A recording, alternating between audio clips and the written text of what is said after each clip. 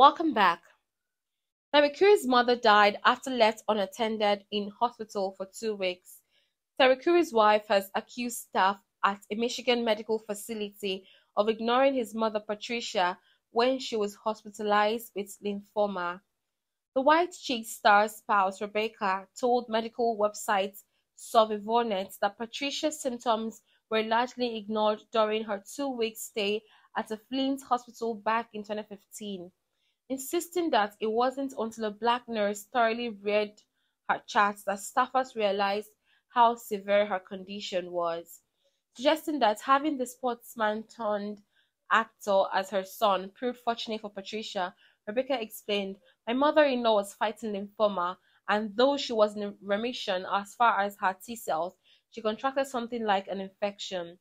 They did a blood panel on her and basically just let her lay in the hospital for 2 weeks. And unfortunately, what happened was that a black nurse happened to take a look at her chart and said, for lack of a better term, 'Oh crap, this is Terry Crews' mother.' She asserted there is no reason for her to have been left unattended in a bed for 2 weeks other than her color, adding that the nurse also caught an infection in her blood work that had gone untreated.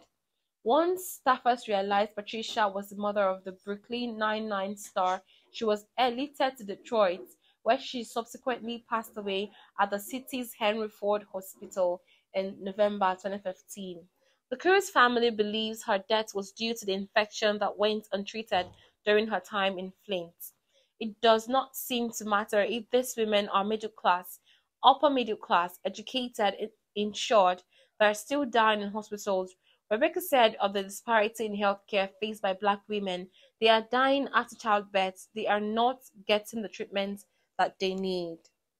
Thanks for listening.